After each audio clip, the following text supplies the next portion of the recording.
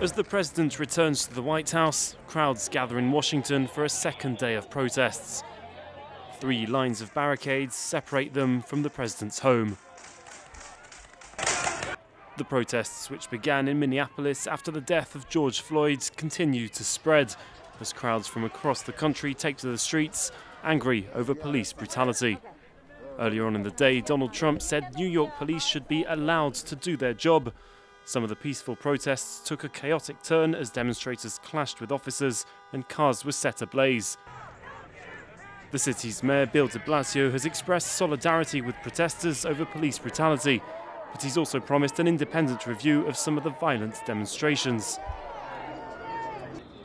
Meanwhile, as major cities such as Chicago, Los Angeles or Philadelphia ordered people to stay at home, nighttime curfews were breached.